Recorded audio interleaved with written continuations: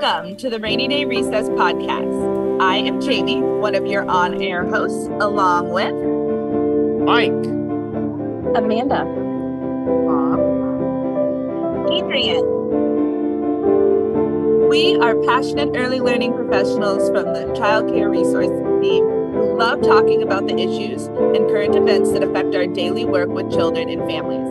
In this podcast series, we will discuss everything from the joy of play and even what's up with lava lamps to critical race theory, gender stereotyping, and more.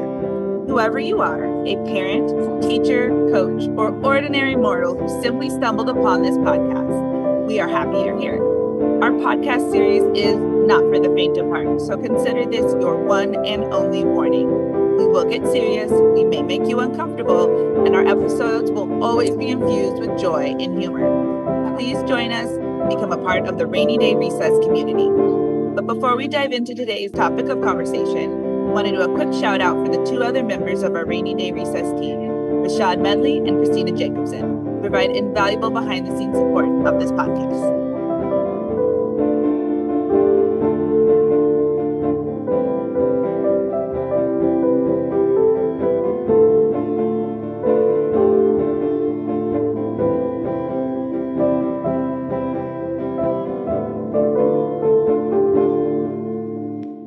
Welcome to the Rainy Day Recess podcast. I'm Jamie, one of your on-air hosts, along with Adrian, Amanda, Bob, and Mike. Behind the scenes, we have Rashad and Christina making all the technical magic happen. We're a group of passionate early learning professionals from Child Care Resources who love talking about the issues and current events that affect our daily work with children and families. In this podcast series, we'll be discussing everything from the joy of play, what's up with llama lamps, critical race theory, gender stereotyping, and more. Whoever you are, a parent, teacher, coach, or ordinarily mortal who simply stumbled upon this podcast, we're happy you're here. Fair warning, our podcast is not for the faint of heart. We will get serious, we'll make you a little uncomfortable, but with each episode, there'll be plenty of banter and hopefully some humor. So please join us in our topic today. We will be discussing provider wage and compensation. So on that note, panelists, when we first entered the field, were you at all aware or shocked, or was it apparent the wage floor and wage ceiling in early childhood education is about 6 inches apart? What was it that made you stay in the early childhood education field? I know for me, I didn't think that it was, I was excited about the pay at first. I was kind of young and I was getting paid more than minimum wage.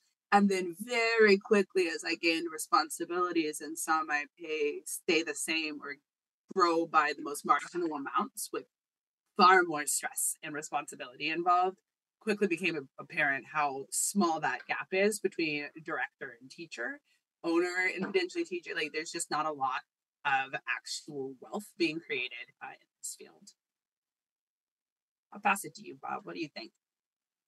Well, when I first entered the field, first off, I wasn't interested. I originally took a parenting class, and it was part of a teacher training program, and it was advertised as in a free weekly, and I was the only one who showed up as a parent. Everyone else was already a teacher's assistant.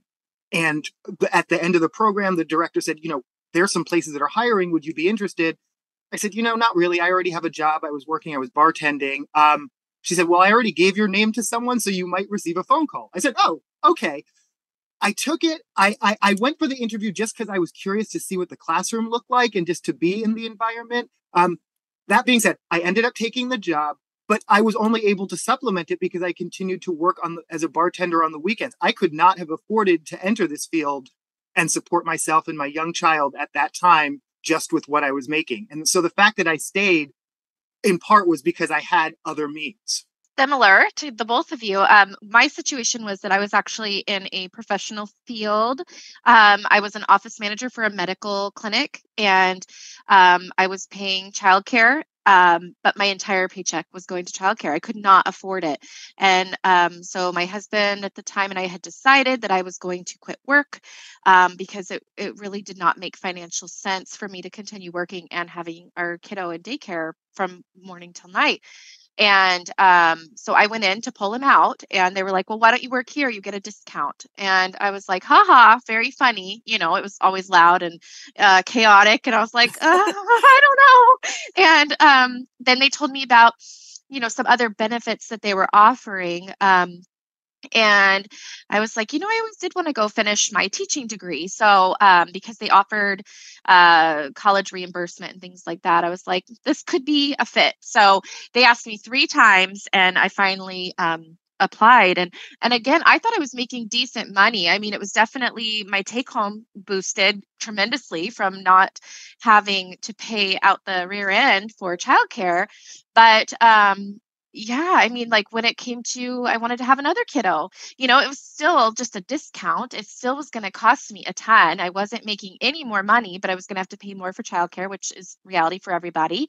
But it was just, I realized how little I was making. And then there's all the added responsibilities, and then the wax changing and having more requirements for teachers to meet.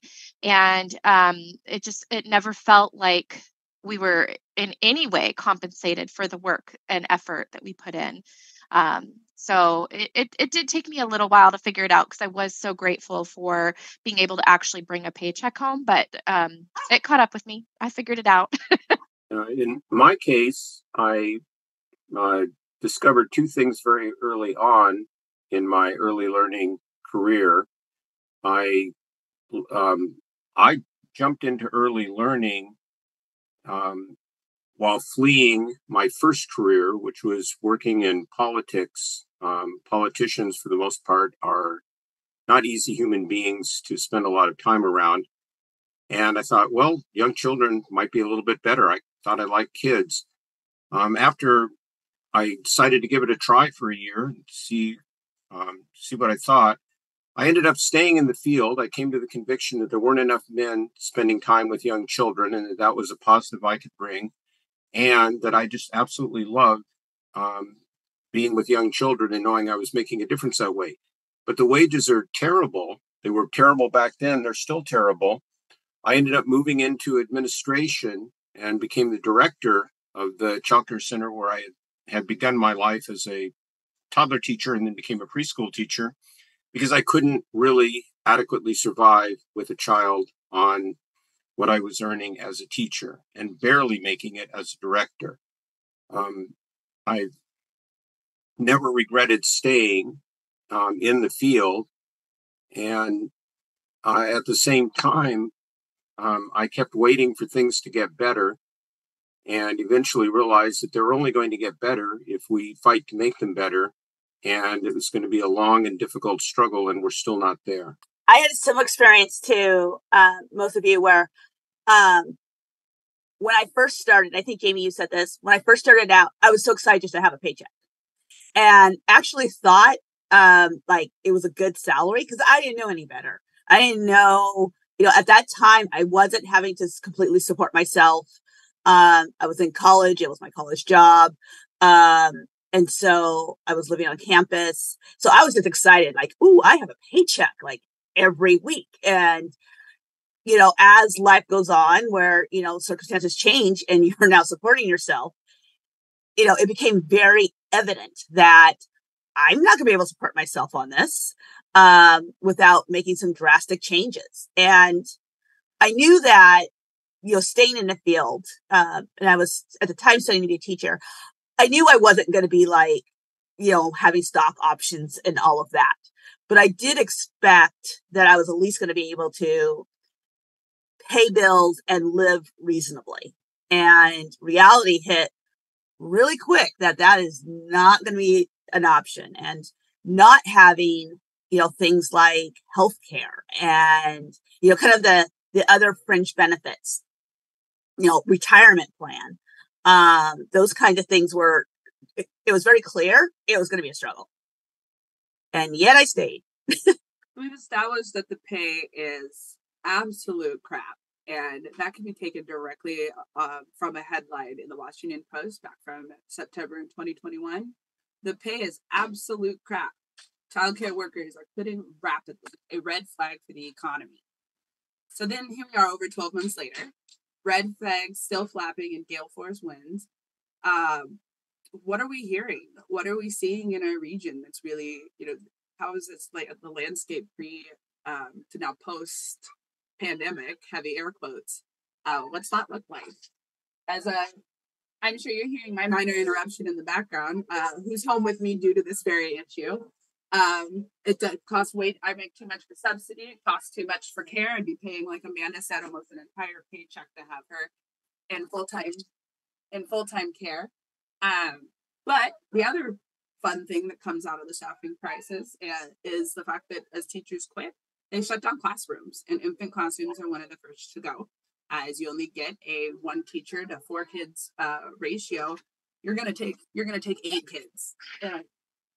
Man, you're gonna take 8 kids in a toddler, or 7 kids in a toddler classroom, or 10 kids in a preschool classroom versus keeping one open to kids. The more teachers you lose, the more likely it is that those infant spaces are gone. And again, from personal experience, I was getting wait lists for her still that were when she would not need that classroom anymore. So very wild to see how just not losing teachers and not being able to pay, and then finding different avenues to work when we were in the pandemic has really led to just a lack of classrooms. I feel like building off of what you said, obviously, the cost of care is one thing. We can't raise the cost of care for parents any more than it is, but how are we going to pay people more if we don't raise the cost of care?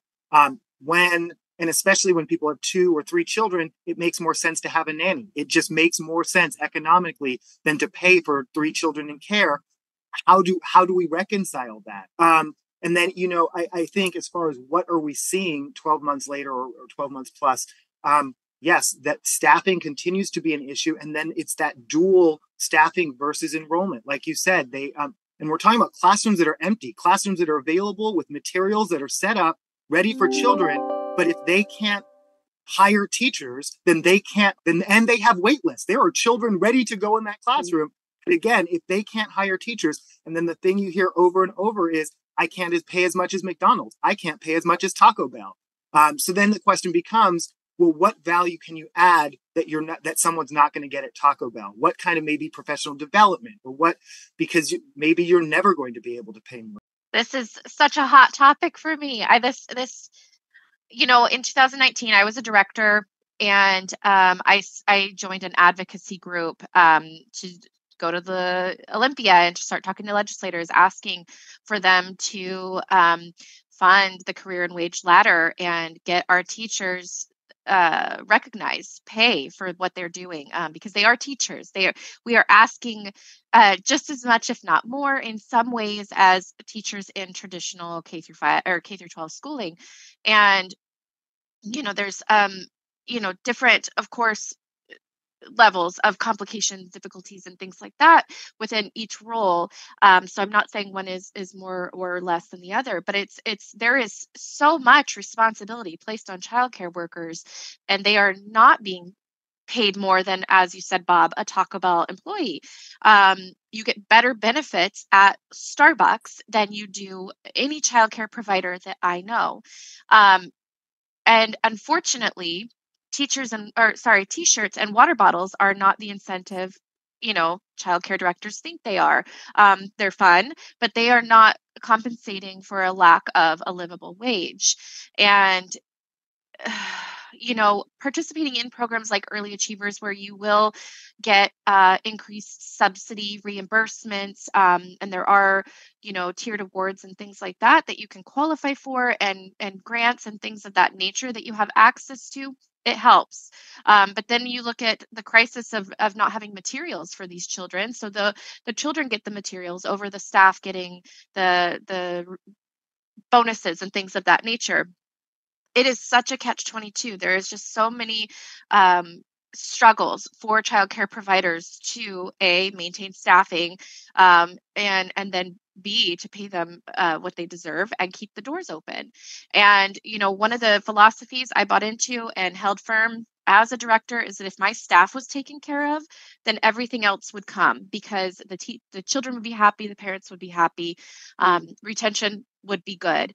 But when teachers are not paid well, then everything falls to crap. The children have inconsistency. They are going through struggles day after day. Parents are frustrated. They might leave because their favorite teacher left, and the center or program is constantly playing catch up, trying to backfill the staff. And every time you hire new staff, it costs an arm and a leg. Every time you lose children and have to recruit to get more children, it costs an arm and a leg. So is the answer just to start paying our teachers what they are worth and take that financial hit in the beginning so that we aren't losing teachers and aren't losing families, and we're able to sustain a more equitable long-term presence for finance? I think I said equitable and I meant economical. I apologize, but it really ruffles my feathers, and I don't know the answer, but we need help. Yeah, I mean, just interrupt and lead in on that, Amanda. You mentioned the grants and being able to apply for those. Everybody loves $500 they didn't have in their pocket, but that does not compensate for being able to put that into a retirement fund or being able to put that towards a medical procedure or something. That's just not enough. That's like maybe a third of my rent. That's a great gift, but it's definitely not going to sustain or do anything to like compensate for the things that you're missing, not having benefits like that. A couple of numbers that really matter and pertain to all of this.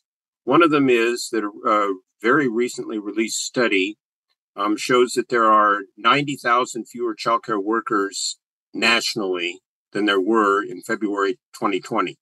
So nationally, and the trend is probably across most, if not all states, the number of childcare workers is actually dropping, even while the number of folks looking for care is increasing.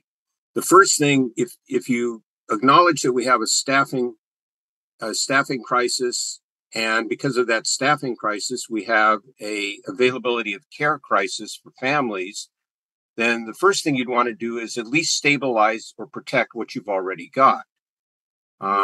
And then you would go about trying to systematically grow the supply. I think those are they're related, but they're two separate issues.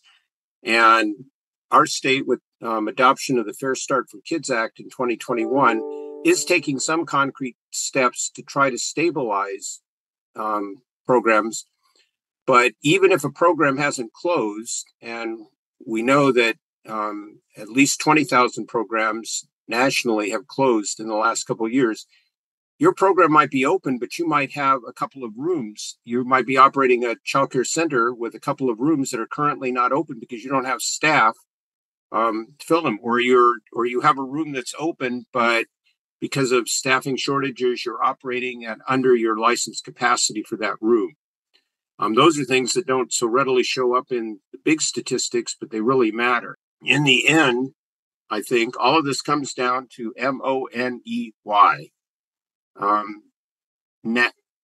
Compared to other countries, the United States invests remarkably little in early care and learning. We invest at the national level. We invest 0.3% of federal funds are going to early learning. That's 1/5 the amount in Sweden. That's 1/4 the amount in France. That's 1/3 the amount in Republic of Korea. We lag behind every other major developed country in this regard. Even if we do everything we can at the state and local level, I'm not sure it's enough to make up for the lack of the federal investment. It was interesting that we had a childcare crisis well before the pandemic, but a lot of focus has been on the pandemic causes and what's kind of the fallout from that. But we had a crisis well before that, where there are places, in the state of Washington, where in some of the more rural areas, where there might be one childcare provider in a county. Infant care, Jamie, you mentioned this, has always been a struggle and a stretch because it is a higher cost program, classroom to run. And, the article you talked about at the very beginning, is from 2021. And I read yesterday where there's a center, I can't remember where, but they have, they sent a message to their parents on a Sunday that said, we're closed until we can hire like 3 teachers and 3 assistants. And until we have those people in place, we can't operate. And to think, there's classrooms that are just sitting empty, waiting for children to arrive, but there isn't the staffing there for it. And the economy of that, we're asking a lot of our teachers, we're asking a lot more and more of our teachers. And I think in part teachers have just said, I can't do it and I need a livable wage. And I'm not willing to sacrifice my personal family anymore or my personal needs for a career. There's some who see it as a career or profession, and there's some who enter as it's because it's a job. And that's the reality of our situation. We talk about like fast food restaurants or other jobs that, frankly, in a lot of ways ask for a lot less in terms of requirements, ongoing professional development, are perhaps not as stressful or stressful in very different ways. But it's a living wage. It's not just raising salaries but it's having a living wage. And for me, being here in Seattle, in King County, it is horribly expensive, to get to a living wage. A few years ago, it was considered $70,000 was considered a livable wage. That was a few years ago. That is not the case anymore. And so, if we want to retain our teachers and keep them, which leads to a better quality of care, continuity of care for children so they're not having a revolving door of adults in their lives, it's a bigger systems issue that, yes, $500 bonus here or there is nice. Recognize that you worked hard during the pandemic. That is nice, but it's not the recognition. The recognition really comes in a living wage. That's going to lead to retention. That's going to lead to better outcomes for kids. Kids or families actually being able to find childcare, and perhaps reduce some of the wait list, because the side of that is kids needing care that may not be quality, may not be the best for them. Families having to make tough decisions about their own employment, based on where their children are or are not. And if families are stressed about where their child is, they're not then able to be the best employee that they can. Absolutely. And I really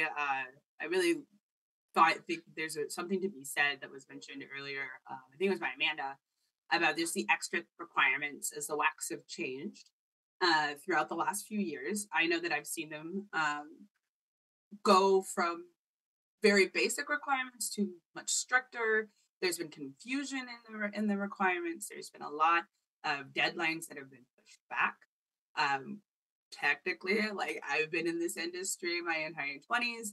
I just don't have the ECE credits. And it's and I went, in order to balance that with the hours I was working, I didn't start working on those until I was at Child Care Resources, because this has been the only job I had enough stability in with hours to be able to dedicate some time for that. So what do you guys think? Do you think the educational requirements are holding back being able to recruit some, additional teachers and staff?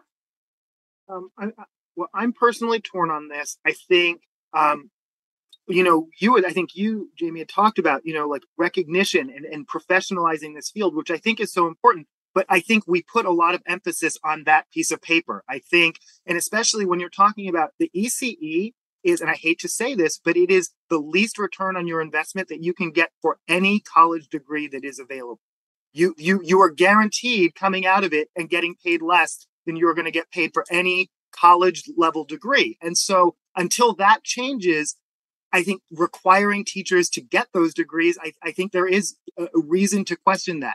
That being said, I think, and this also goes back to, I think Mike, you had mentioned there are sort of two tracks. There's the retention of the staff that we have, but also the recruitment and the training. And I think all of we've all worked in programs. There's a specific corporate chain, and I won't mention them by name, but literally every time you go in as a coach, the entire staff has changed. And I'm shocked that they run their business model like that only because of, like you said, Amanda, how expensive it is to recruit and train new people. You would think they would invest a little bit more, but I also don't think people know what or how to invest. And so, for instance, if you can pay for someone to just shadow someone else for a week, you don't throw them into a classroom on their first day because they're a warm body and you need a warm body in that classroom, but you pay them to shadow someone else, a professional who knows what they're doing, and you pay that professional a mentor's wage, then maybe that person is going to stay a little bit longer because they don't feel, because I mean, I'm going to go back to my own personal experience. That's another thing that it's kind of amazing that I lasted in this field. I was terrible when I started. That first teacher that I worked with was shocked that I had just come from a training program, which was a great program as far as like philosophy and high level, but hadn't prepared me at all for the realities of behavior management. And so I had to kind of work things out by myself, read things on the side. But people don't put that investment. They just give up. They think I'm terrible at this and they quit. And that has nothing to do with how much they're paid or they're not. And so I think investing at the beginning has value. Yes, yes, and yes, and yes, and yes. I agree wholeheartly. And I'll throw in a little personal tidbit as well. I too was an absolute crap teacher. I've always felt that I'm a good parent. I feel like I am nurturing. I always wanted children. I wanted to be a teacher, like I mentioned. But putting me in a toddler classroom with zero experience, zero education, telling me it was going to be, an easy job, and then getting in there and having to change diapers every 2 hours or more, while leading a curriculum, while doing name to face checks every 30 minutes or at all transitions, keeping the room clean, putting children down for nap. Oh, hurry up and giving them a nap so you could take a lunch break, because this was before the WAC changed that you could not break each other for lunch. And all of these requirements, and I was terrible. I could not keep up. It took me a solid year until I had a flow. And I will admit, in my first 2 months of working there, I left a child outside unattended, almost got fired. And, there was no consideration for the fact that I was inexperienced, poorly trained, had no support. And it was one of those terrifying situations. And I agree with you. There needs to be some additional support getting into that role. There needs to be that great onboarding and transparency in what the role is going to entail. And I will tell you, one of the things that really boosted my confidence was taking the childcare basics class. And at the time, it was the in-person one. And I just got so much from that in learning about brain development. And hey, these toddlers are not out to give me a bad day. They are just living their life. And I need to figure out, like a puzzle, where things fit so that I can have them have a successful day and not go home crying and pulling my hair out.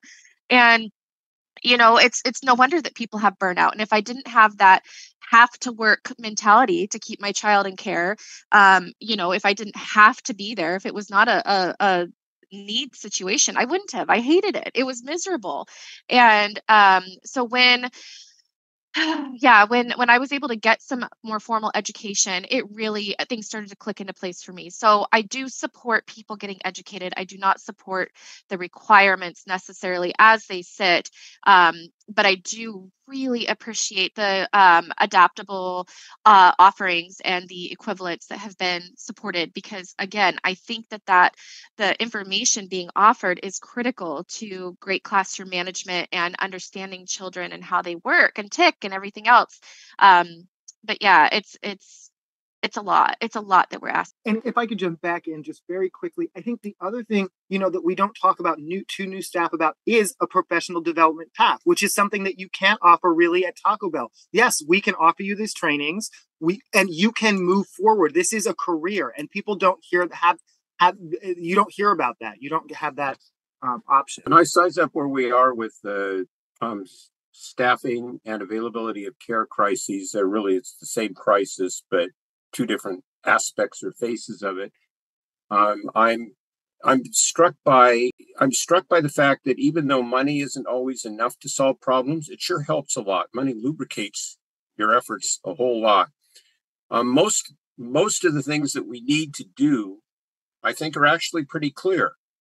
Let us imagine, for example, that the state of Washington um, uh, legislators and governors saw fit to subsidize childcare workers' wages. We know that would make a huge difference, but it would take dollars. Or to offer another example, our state is providing some reasonably decent supports to providers who are going back to or staying in school, trying to complete certificate programs or get a degree in the field. I think that's a good thing.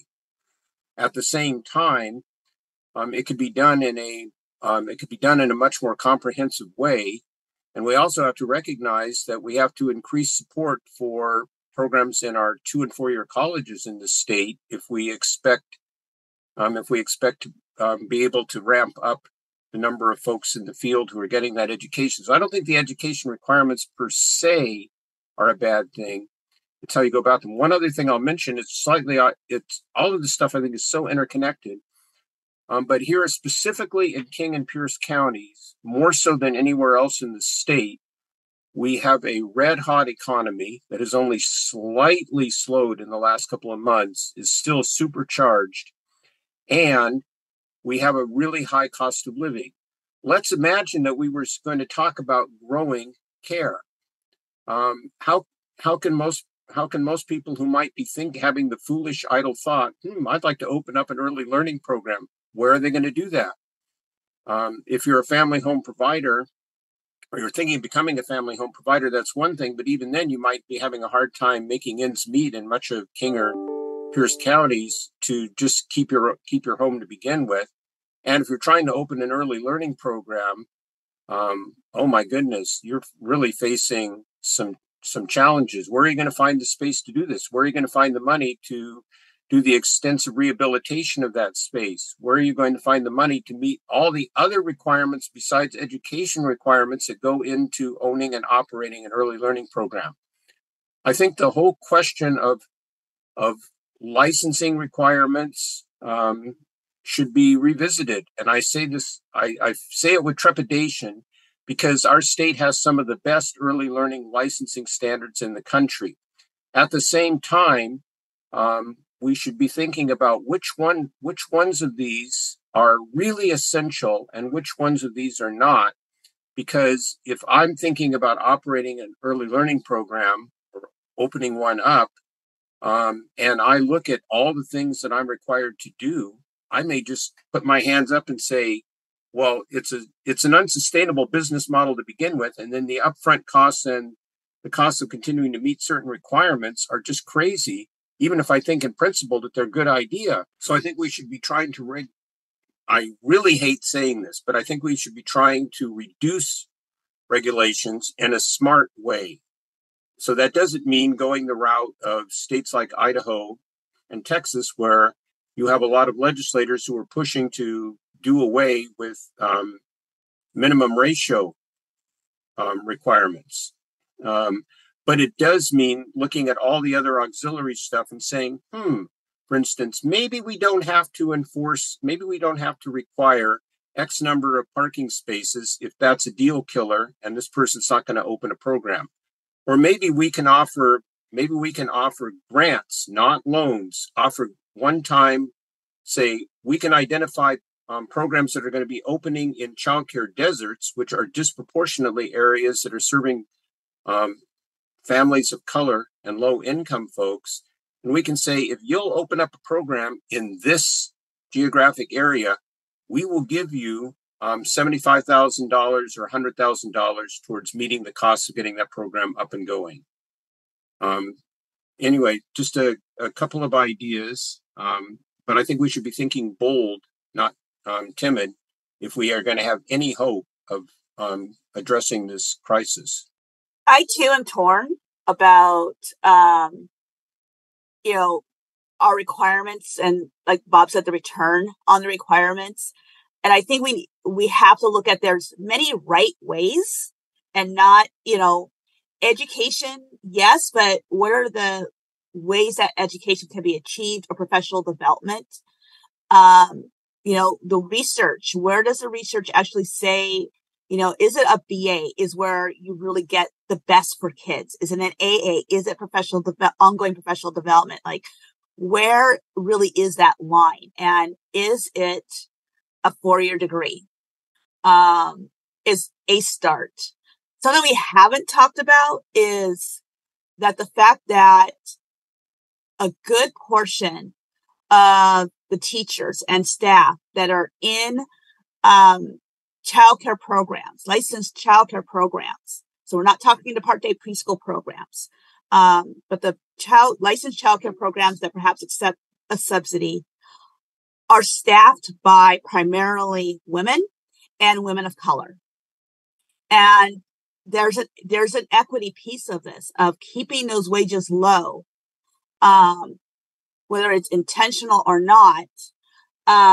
We're not providing equity in our world and in our society by keeping a certain population of particularly women of color, at lower wages. And that includes things, looking beyond someone starting the field, but also being able to retire from the field and leave the field. I've had conversations with, teachers and directors and family childcare providers where they're ready to leave the field. They're tired. Their bodies are tired because, let's be honest, being in childcare is physically demanding. The lifting of kids, carrying up and down off the floor, sitting on the floor, not all things that are good for our bodies over a long period of time. And they want to retire, but they have nothing to retire on. And so they're staying in the field much longer than they want to. And that's also something we have to be willing to look at, is not just as people want to enter the field and how we are supporting them, but providing opportunities for people to actually retire and leave the field, and not in putting themselves at risk, physically, mentally, socially, and then not putting kids at risk at the same time. Yeah, Adrian, I wanted to comment early on that school that you'd mentioned. Like, what a brave, I strongly respect the stance they took in breaking down. Like, we could just keep our doors open and it could be a not quality environment. It could be potentially a hazard. We could be burning out all of our staff, and then we won't have, we'll just be in the same crisis. I really do respect that they made that stance, as we're trying to work through this absolutely ridiculous crisis around paying people a livable wage. Before we jump into our last prompt, you mentioned, Adrian, around women of color and this being, whether it's on purpose or not, a low paying field.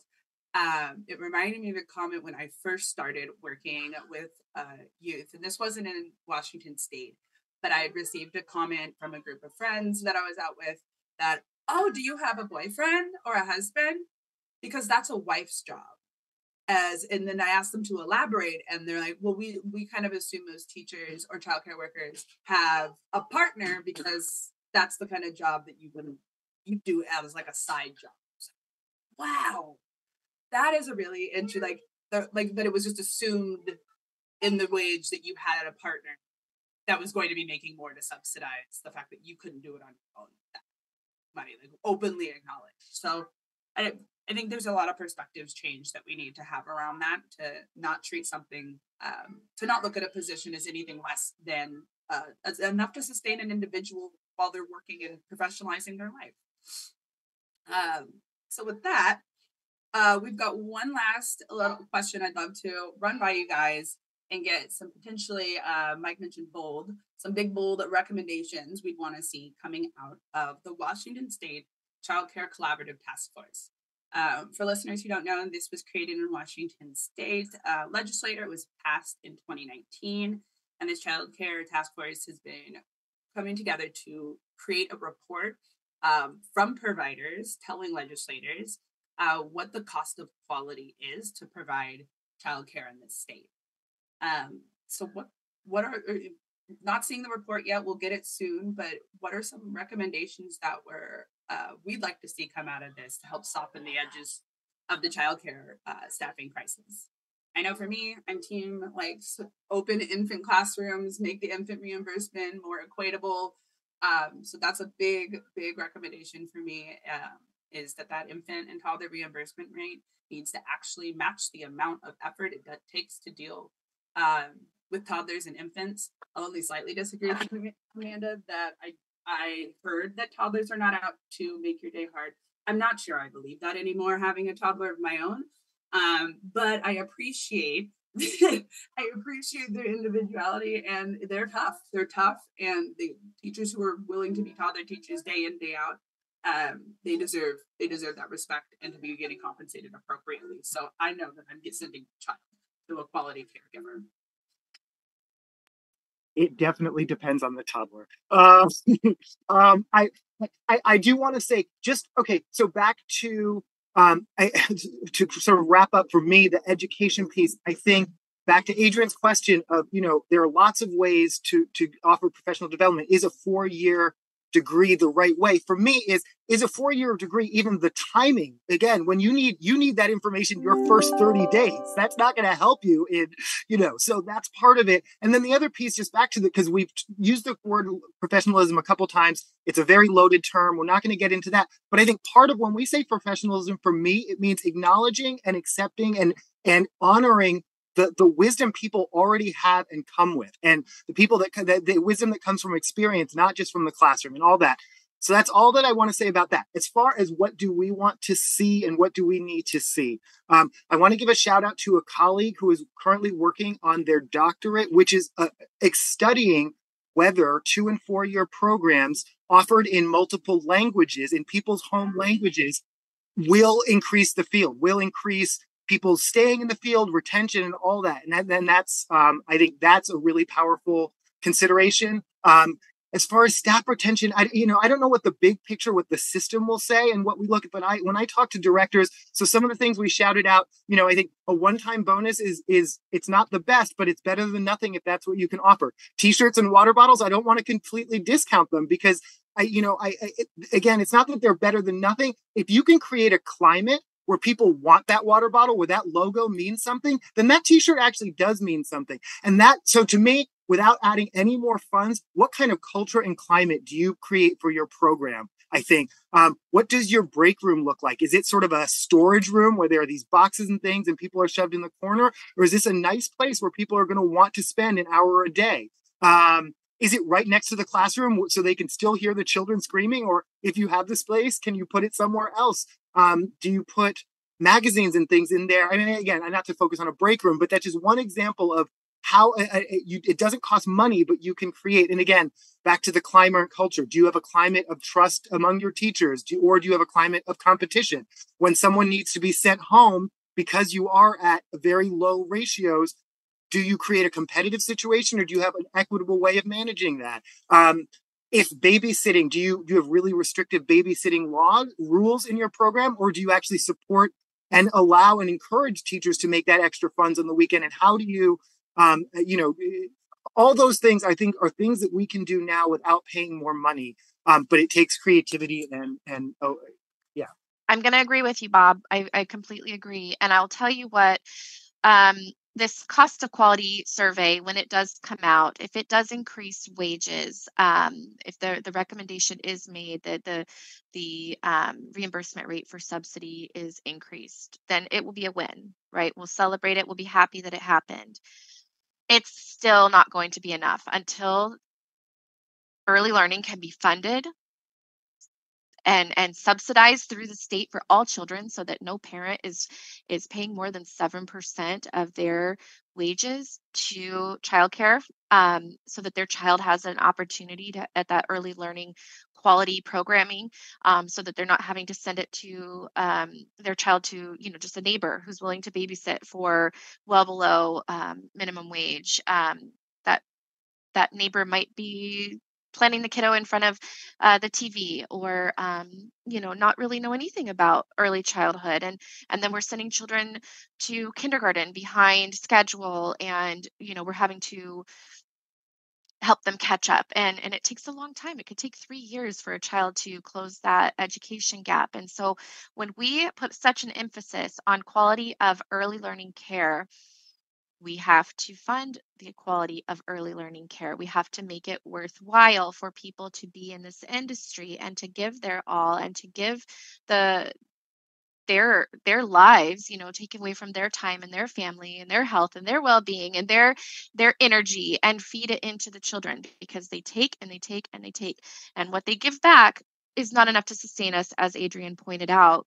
And one of the things that I recommended in a peer group yesterday is that providers think more about their staff as family and treat them well. And mirroring what Bob said, we are in a relationship-based industry. And without great relationships, without giving the staff someone to come to when they've had a hard day, without someone to give them a break when they feel like they're going to scream in the middle of the classroom, without these emotional supports in place, we are going to create burnout, whether the funding is there or not. So I mirror everything Bob says. And I just want to say we are still so far from creating a system that will truly benefit this workforce economically. And I hope that there's a great recommendation that comes from the governor that can, help give us that fight and that burn for another year. So then, carrying into the next legislative session, we'll have something to be excited about. And but it's going to be a fight. It's forever going to be a fight. This is not over. And Jamie, Bob, Amanda, you've all lifted up some really important aspects of the situation. If I'm thinking about big and bold, two things come to my mind, especially.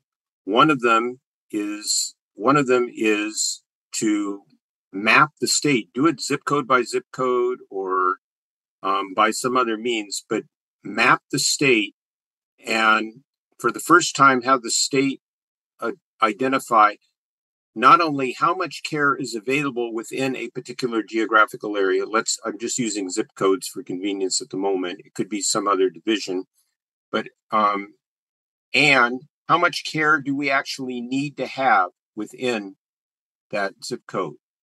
So you're going to find in most areas, not all, you're going to find an imbalance between supply and what you need. But it requires the state to say, if we need X number of spaces and we're only 50% of the way there in this zip code, what do we do about it?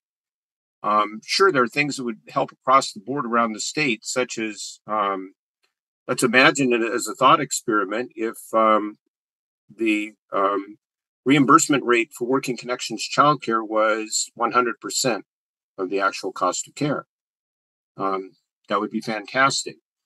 But this gets to the fact that we also have to increase the supply of care.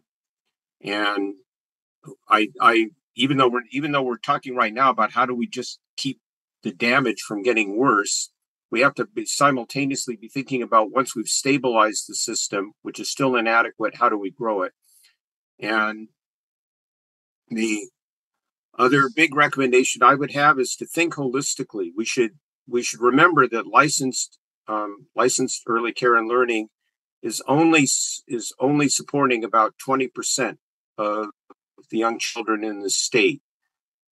We have to think about family, friend, and neighbor care, for instance, and how we can improve what the support for family, friend, and neighbor care is. Even though there's a little bit of support in the First Start for Kids Act for family, friend, and neighbor, it's a good first step. That's all it is a first step. But we should be thinking about, how do we ensure that every child and every family that they're all getting the support that they need. And so we need to improve the situation in licensed childcare, which is genuinely a crisis. And we have to recognize that licensed childcare is an essential part of the solution. It's not the entire solution. And if we're thinking holistically, I just have this feeling that we're ultimately going to be a little bit better off. Oh, one big idea. Just one.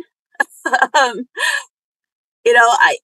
going to come back to something I've said before, which is everything should be based on living wage, a livable wage, and not just, we can't just raise salaries, but we have to raise salaries where it's a living wage. That someone isn't, because they work in the early learning field or with children or youth is essentially subsidizing the field and subsidizing care, because that's what's happening. When you keep the wages, when the wages are low, it is being subsidized. It's being subsidized by the person who works in it.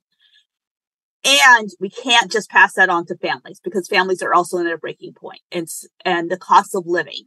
But really that focus on what is the dollar amount it's going to take to get us to livable wages, and looking at the various industries and fields and businesses that are not carrying their weight in terms of paying taxes, whether it's property tax, business tax, whatever it is.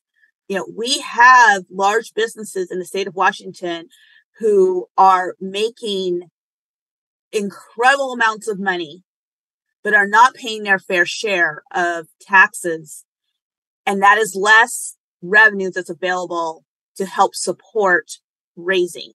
And they are in part reason why the cost of living is so high in parts of Washington state, particularly King and Pierce, Seattle, the larger populated areas.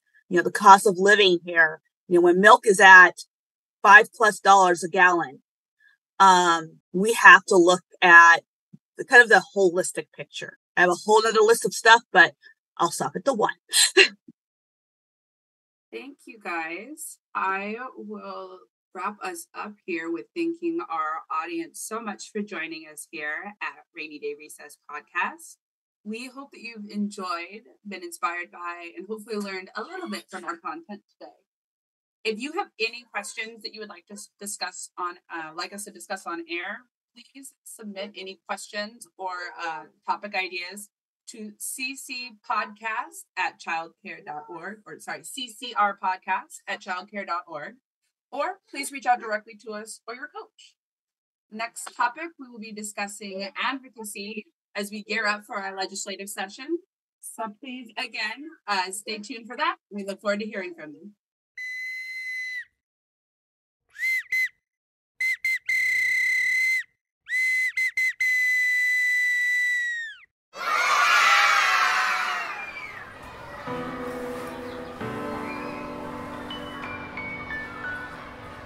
We here at the Rainy Day Recess Podcast hope you have enjoyed, been inspired by, and learned from our content today. Please submit any questions you'd like us to discuss on air to ccpodcast@childcare.org. If you'd like any more information on what you've heard today, please reach out to us directly or contact your coach.